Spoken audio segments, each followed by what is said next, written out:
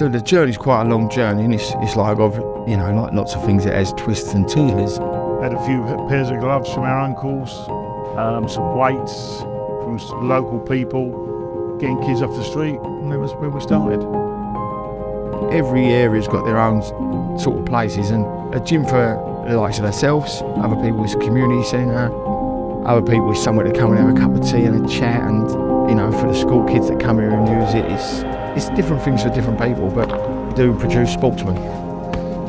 Then you get someone else who comes here who's never boxed before, has a few amateur fights, and then you get someone who comes here and does white collar.